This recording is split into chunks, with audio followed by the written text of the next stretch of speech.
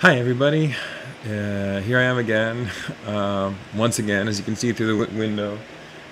It's almost morning and I'm making this video late again, but I'm busy, and if I don't do it after I've done everything else, then I just never do it. As is evidenced by the fact that I haven't done a video in a week. I keep thinking I'm going to make, these genius connections, this grand manifesto in my videos, and maybe that's true. Except while I'm waiting for that, too much happens and I lose track of things, and there's so much to say. Here's my t-shirt, which is the best. I mean, they're all the best, but Biggie Stardust, come on. It's the funniest thing ever. So I guess I gotta just be streamlined and cut this into, these videos into more bite-sized chunks.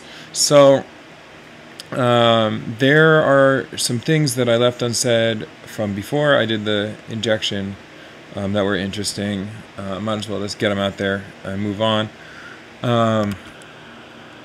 At one time before, a few days before I took the shot, I think this was after work one day. Julie drove me home, so it must have been right after work. I mean, she doesn't usually, but she picked me up, and I started crying. It's the only time I've really full on cried in this whole process, or actually in years and years and years.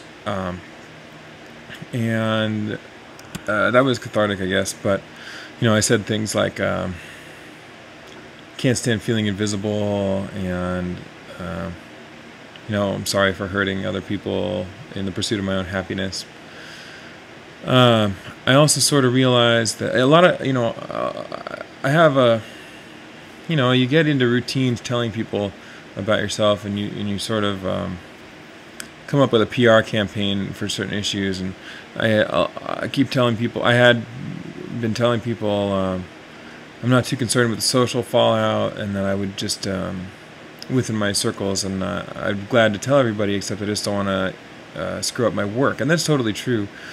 But a lot of times I said that what was in my mind was this one karaoke where I think I'll get fired when they find out. And I realized in that, moment that I am concerned about the money, but I realized it's because I really care about those people. I'd like to go into it more. It's a unique situation.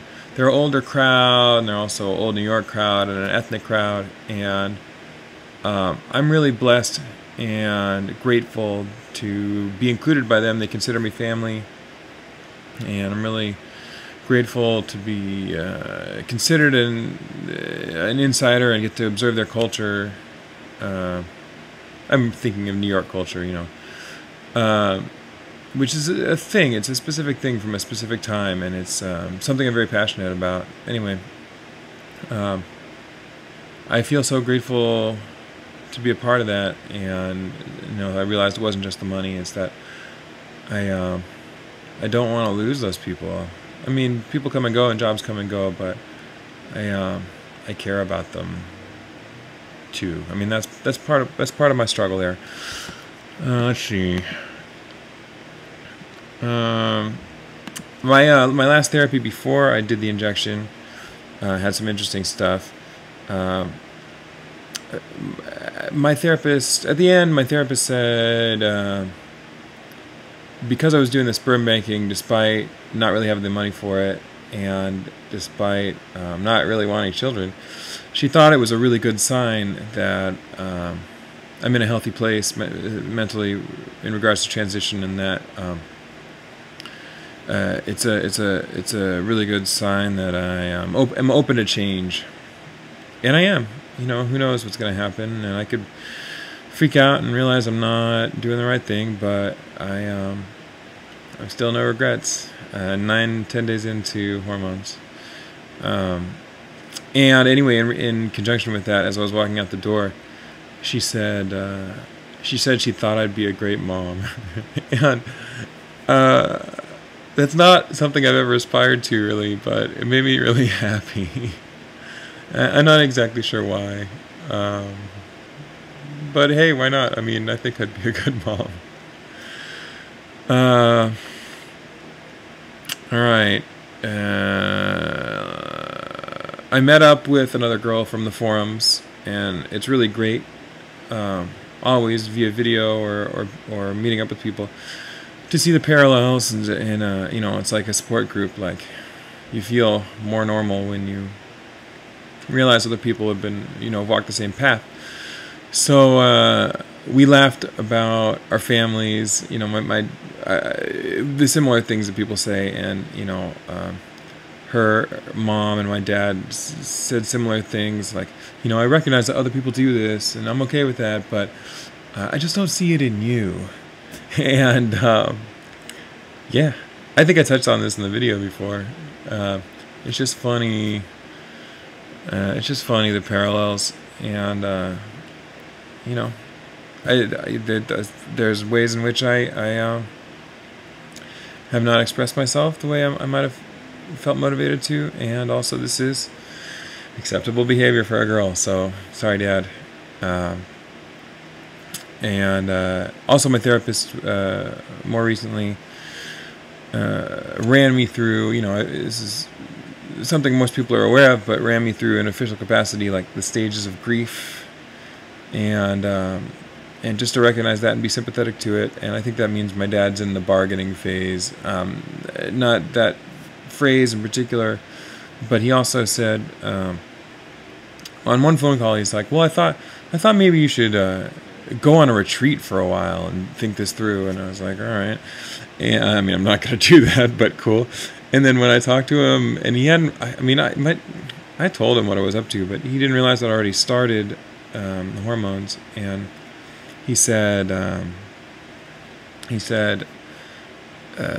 oh, I thought you'd go on a retreat for 2 months and you know, before you did anything. And I was like, well, that's ridiculous, because I have a job and I don't have the money for that, and I have a life, and I'm sorry, but I think that's just Dad bargaining. And what do we got?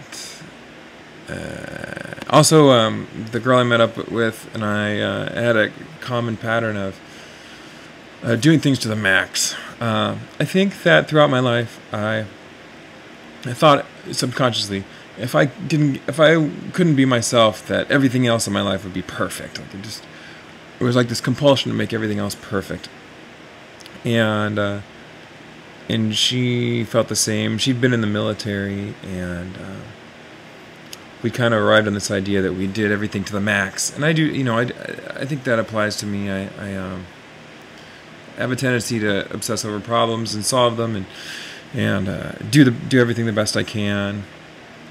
And in the past, maybe sometimes, you know, try to beat people at endeavors, which I'd like to talk about further in 1 second. Oh, geez, this is running long already. I want to keep these things short. I'll skip some stuff, then I'll come back to in a future video. But I would like to talk to you about things that have changed on hormones. I should have led with this. But first of all, I've had a decreased sex drive. I mean, I had a pretty low sex drive compared to other male-bodied individuals already, but it has reduced a lot. And actually, I think it's really an interesting opportunity to consider being less afraid of my own passion.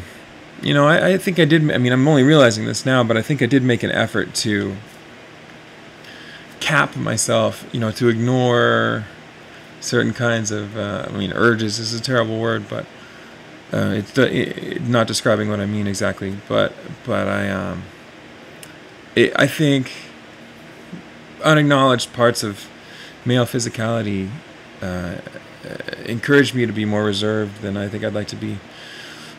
Also, I've been pretty exhausted. I thought it was because I've been busy and not sleeping enough, but I think I'm pretty sure it's the stuff, the goods.